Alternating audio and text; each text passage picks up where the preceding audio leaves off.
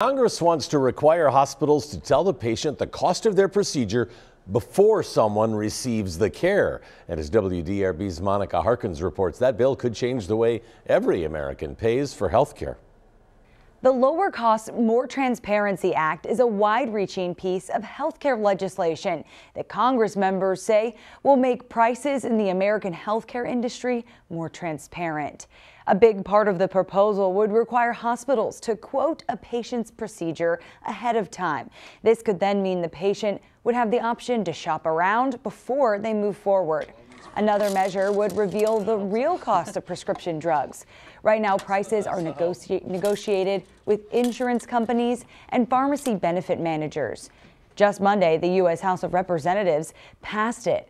Kentucky's representative for the Bowling Green area, Representative Brett Guthrie, helped champion the bill and says it's going to help create a better marketplace.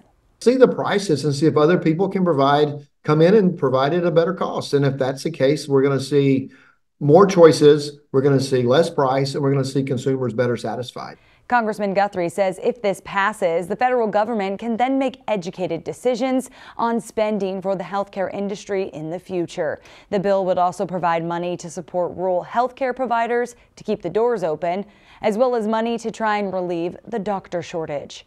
Representative Guthrie believes it could pass the Senate and head to the president's desk come January. Monica Harkins, WDRB News.